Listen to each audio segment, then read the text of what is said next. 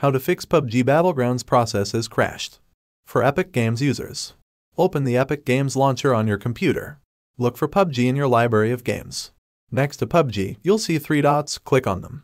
A menu will pop up, select Manage from there. Make sure that the option to launch the game is turned off. Then, click on Verify and wait a bit for it to finish checking. Try launching the game.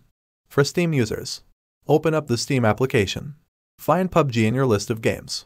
Right-click on PUBG and choose Properties. Make sure the launch options is empty. Click on the Installed Files tab.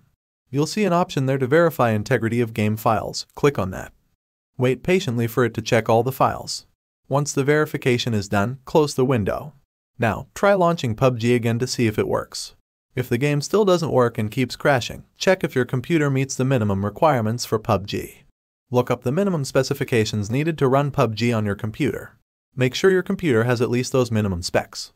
If it doesn't, you might need to consider upgrading your hardware. If you've checked everything and the game still isn't cooperating, you can reach out to PUBG support or look for help on gaming forums. Sometimes other players have encountered the same issue and found solutions that might work for you too. If this video helped you out, give it a thumbs up. And hey, if you want to see more helpful videos like this, consider subscribing to the channel. That's it. Hopefully, these steps helped you get PUBG up and running smoothly again.